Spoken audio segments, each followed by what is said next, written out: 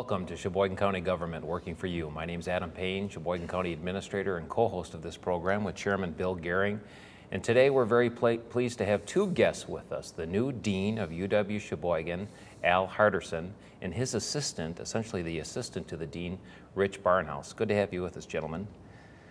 Thank you for the invitation. Al, why don't we start right with you? You just said off air, it's been about 2.5 weeks on the job. How's it been going so far? It's been very enjoyable, Adam, and I want to begin by just thanking both of you for the opportunity to be here today. I've had an opportunity to meet a lot of people already, some of the faculty, some of the staff, some of the people in the community, and it's been a lot of fun. Now, we have this program once a month and we focus on different departments. We have 22 departments in Sheboygan County, but a lot of people don't recognize that we have this beautiful facility and it's a partnership with Sheboygan County owning the building and grounds and the state, UW, taking care of the operations and providing the staffing. As UW Dean, please give our viewers a snapshot of what are your role and responsibilities? Well, that's a good question, Adam. I'm learning more every day what those role and responsibility actually amounts to. There are several. Jim Perry, one of my counterparts at UW-Fox Valley, writes that the dean has essentially responsibilities for all aspects of the institution. Thanks to Rich, I've got someone to help keep an eye on the money and the budget, but I have some responsibility and oversight of that, along with the curriculum, working with the faculty and the associate dean for the academic curriculum matters, as well as handling student life. In addition to that, I have some responsibilities with the relations with governmental relations, both locally and on the state level. And so it's a fairly broad role, and it's one that I'm sure as I've been in it for a while, I'll be able to give you even a stronger answer. Well, as you said, you're definitely in good hands. Bill and I have had the chance to interact with some of your colleagues here, and Rich has been a breath of fresh air. I think it's been, what, 2.5 years, Rich? Going on 3. Going on 3. 3 years, yeah. Rich, I know you've been on the program once before, but please share when you started and your role and responsibilities. Yeah, absolutely. Well, I started in August of '04, and my responsibilities, as I like to frame it, are everything from facilities to finance and all that stuff in the middle. Really everything outside of the classroom and outside of student affairs. And so that's why I deal with the county government on a regular basis in regards to the facilities, and some of the finance things, as well as risk management and collaborating together. So everything in there from HR to finance, risk management, legal affairs, all of those things fall under administrative services, for which I oversee. Now, two of you have very important leadership roles, and as you said, Al, it's only been a couple weeks here, but you have had a chance to interact with some of the professors and other staff here. Please touch on that briefly. Tell us a little bit about some of the good things that your colleagues are doing here at UW-Sheboygan. Well, I'm very impressed with the quality of the faculty. I was impressed during the interview process, and as I've become more involved, getting ready to come up and get started in the job, and now that I'm here, I've talked with folks around campus, and I found that we actually have some faculty who have been recognized on a statewide level in recent years. And in fact, we have 2 recipients of, and I'm going to read it because I want to be right, the Underkoffler Alliant Energy Award Outstanding Faculty. We have 2 members of our staff that have been recognized, Carl Byron and Alice Homestead. Carl teaches geography for us, and Alice Spanish. In addition to that, we recently had a faculty member, David Luzecki. David's a philosophy professor here at UW-Sheboygan. David was recognized recently as the Regents Carnegie Foundation Award winner. In essence, he was named the state of Wisconsin Professor of the Year. That says a lot when you consider that's being named by the Regents Wisconsin Professor of the Year. That's impressive. Well, not only impressive with the folks who are doing the teaching here and administration, but you look at this facility And Rich, you've been right in the midst of that the last couple of years, working hand in hand with the county. Jim Tabiste, our building services director.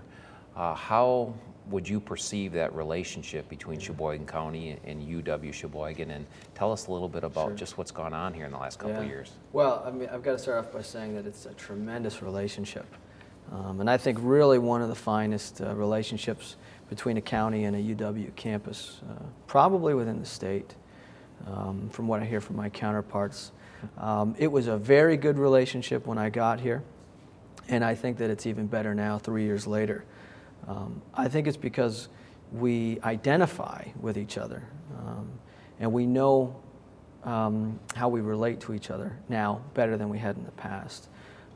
Also, we see an investment on both sides.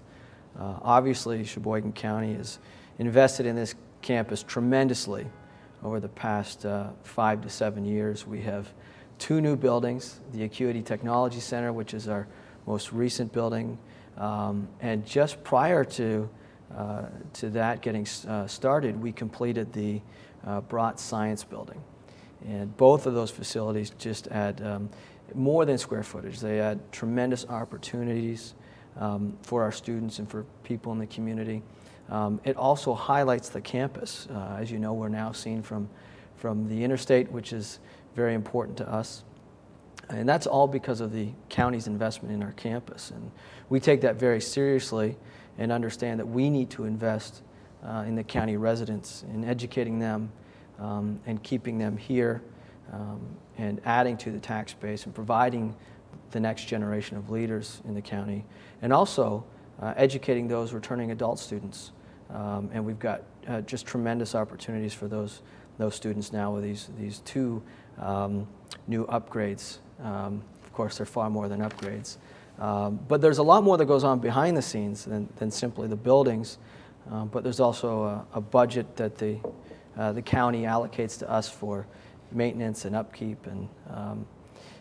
But by and large, I would say that the relationship has increased because we meet on a regular basis. We're familiar with the county and the people that are involved in the county governance.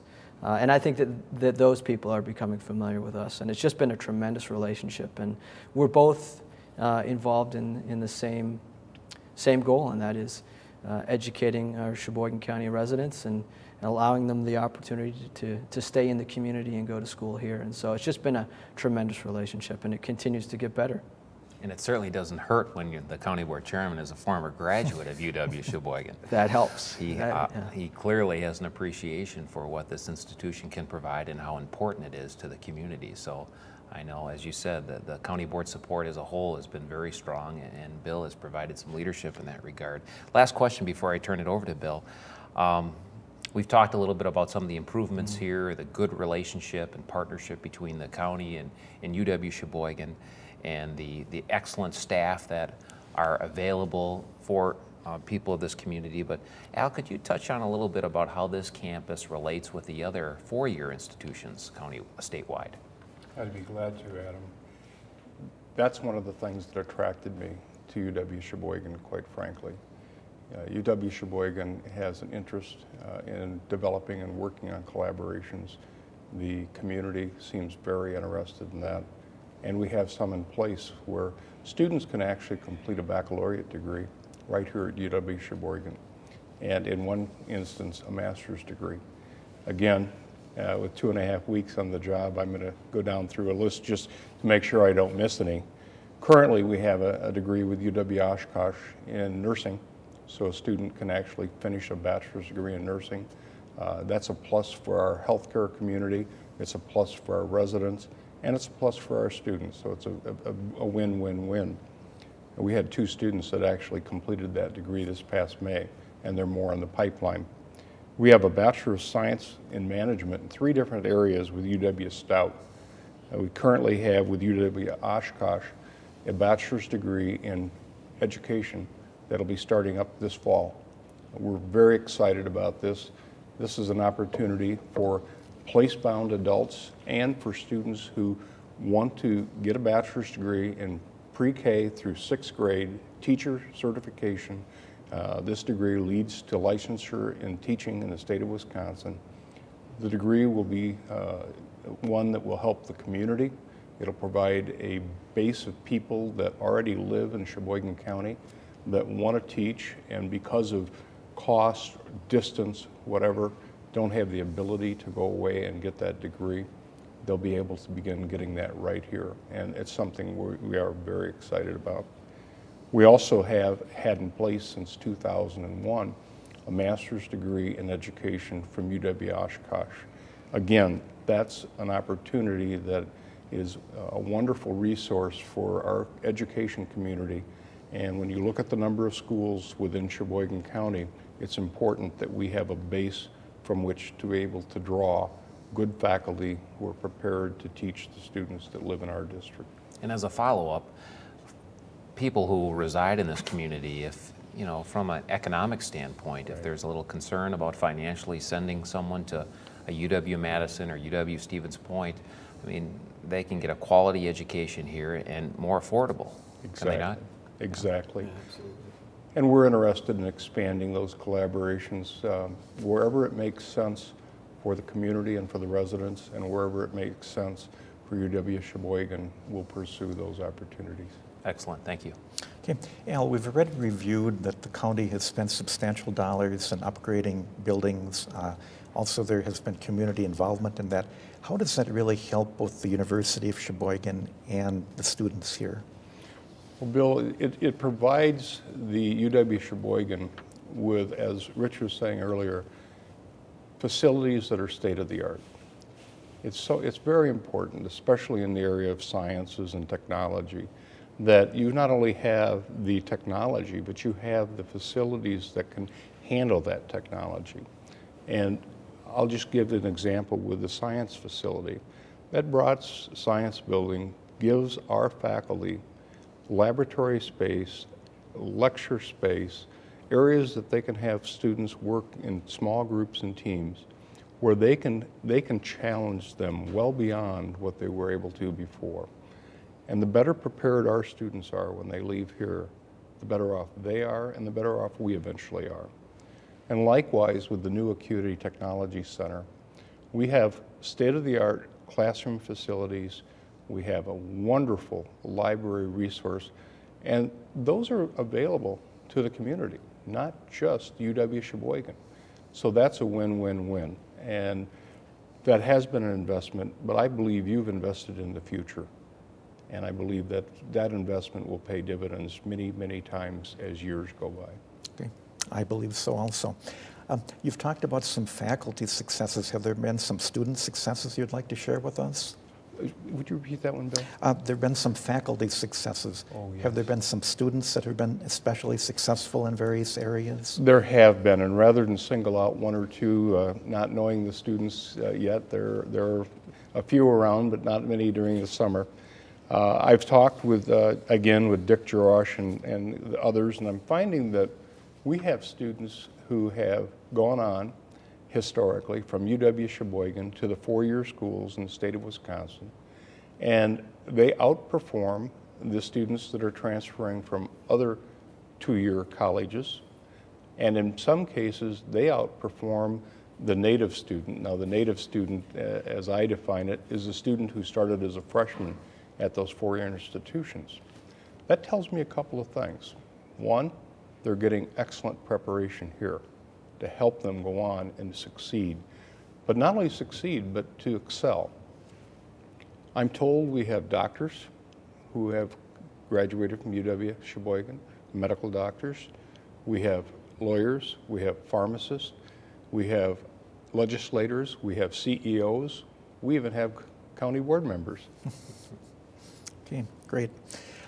Rich, there probably are some trends going on both in Sheboygan and statewide that are going to impact the university in Sheboygan. Yeah. What might they be? Yeah, there are a couple that immediately come to mind. And the first one I would say is the returning adult student, which has really come on in the last number of years in Sheboygan County. And I think that we are in fact seeing it statewide as well. We have approximately 30% of our student population being returning adult students. Many of these students have already gone to college or technical college. and are coming back to pursue a degree so that they can move on into another area of their career. As you know, it's not typical very often anymore for a student or an employee to stay with an organization for their entire career. And so we're seeing people wanting to come back and be retrained in liberal arts as well as the sciences and business as well.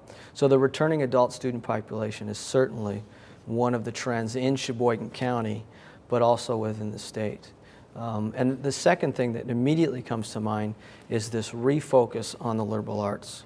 I think for a couple of decades there was a focus on being very, very specific in regard to your course of study, and furthermore for your course of employment. But as I discussed a minute ago, we're seeing that change, and the days of being able to do one thing well is being modified, and you need to be able to do a plethora of things at a high level. And that's something that the liberal arts education has always provided because it stresses being knowledgeable in a variety of areas, but also very, very skilled in a variety of areas. And so we see this refocus and this reinvestment in the liberal arts education. And of course, sciences and specific disciplines are very, very important and always have focus and attention, but we're seeing a refocus on the liberal arts education for that, for those reasons. Okay. The state budget is very much up in the air at this point. I think it's going to conference committee next week. Right. How will that outcome affect the University of Wisconsin? Yeah. Well, it has a dramatic impact on us and an immediate effect on us. As you know, we are in the current fiscal year and are without a budget. And so one of the things that affects our campus, which directly affects the students, is our ability to set tuition rates. So at this point, we're not fully sure what those tuition rates will be. And that's all based on the subsidies, the funding that we receive from the state government. And so there will come a point where we have to set, as a system, the UW system, where we will have to set a tuition rate so that students can fully enroll. And so that's going to have an impact on students who are coming in and students that are trying to get set up at this point. So it will have an impact on us, and ultimately an impact on the student and the Sheboygan County resident who is desiring to come to our campus. Okay.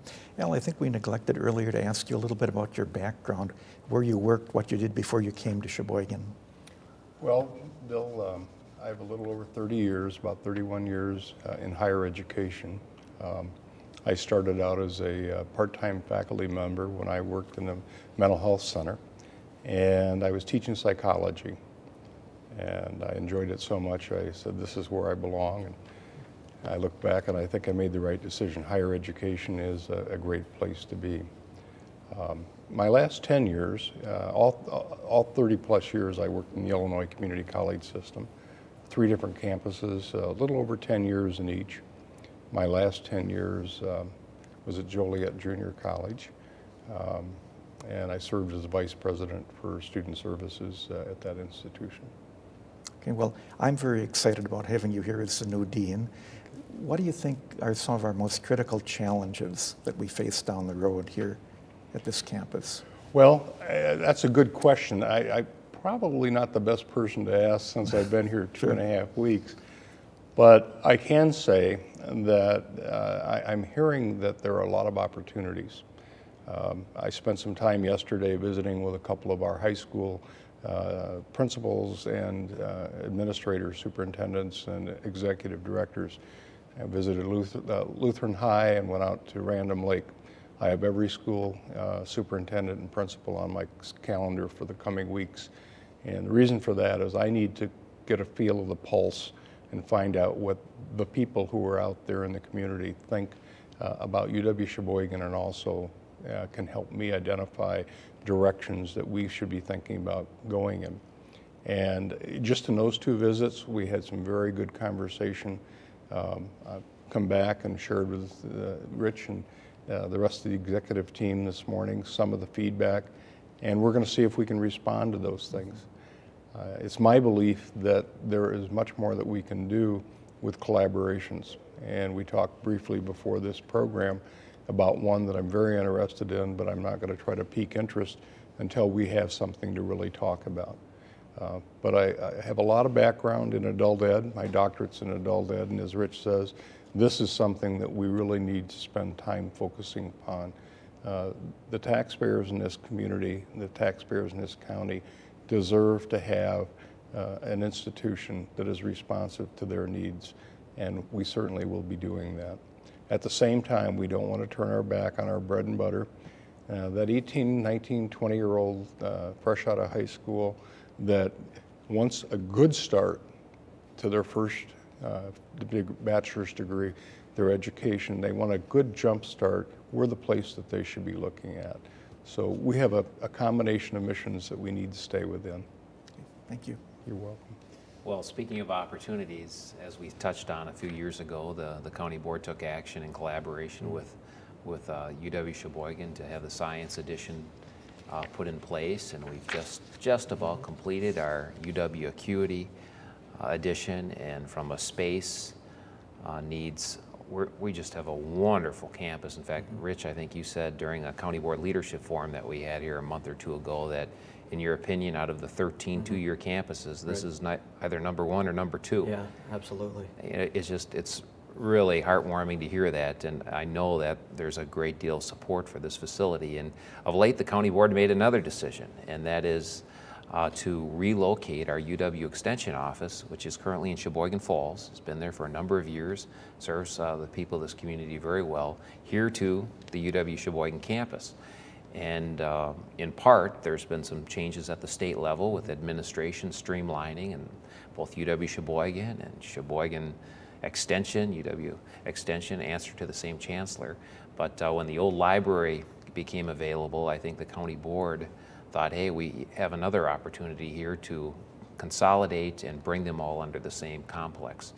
And again, that action was recently taken. They're going to be moving in after we get the remodeling done. Al, again, new on the job, but you certainly have followed this issue.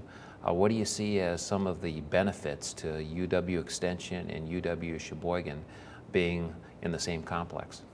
Well, Adam, I think, again, I am new, but I will say we've had quite a bit of discussion. My first day on the job, we met as a team and we talked about this, and we realized this is an eventuality that we're going to be dealing with, and we need to do everything we can to make it work in the best way, not only for the UW-Sheboygan staff and faculty and students, but for UW Extension employees and the constituents that they serve, as well as the county residents as a whole.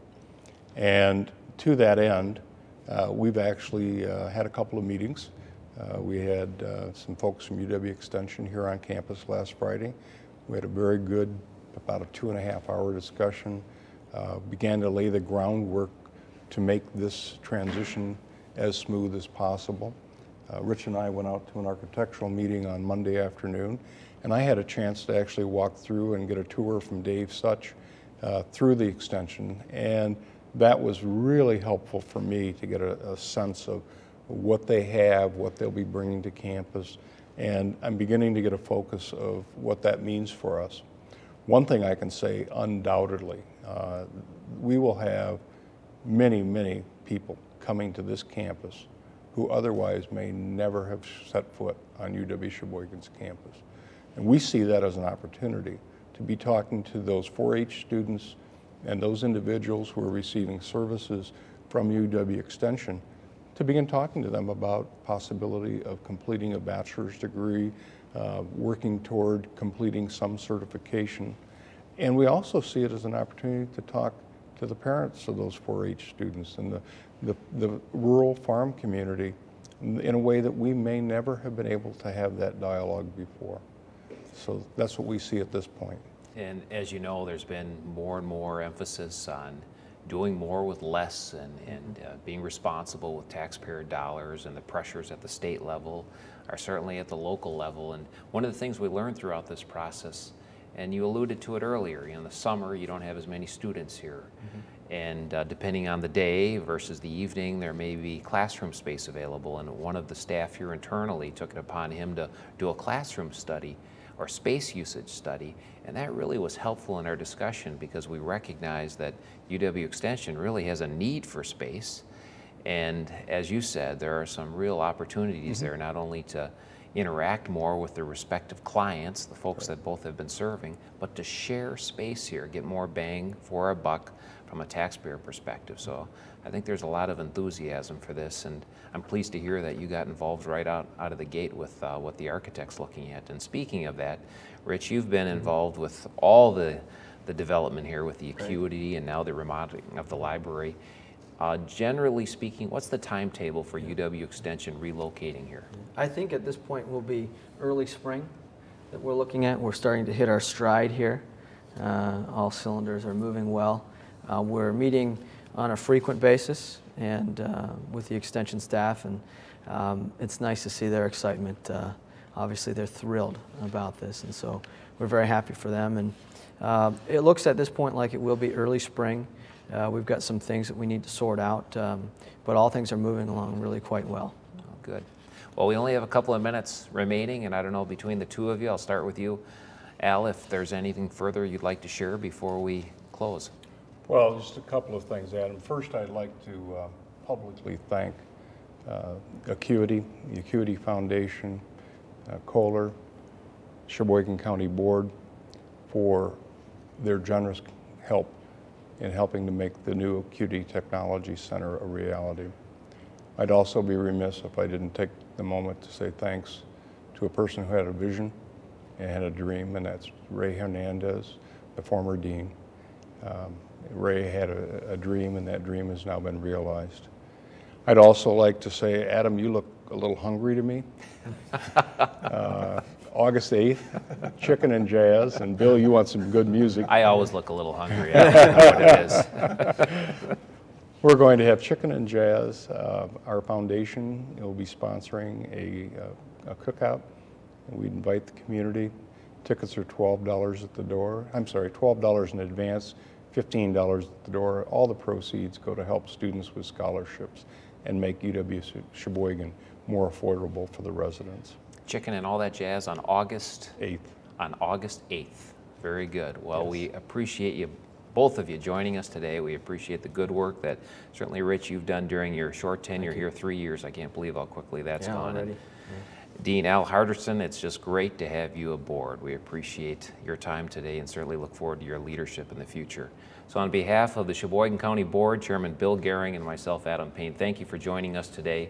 Next month, we'll have our Finance Director here, Tim Finch, to talk about the county budget process. But until then, again, thank you for joining us.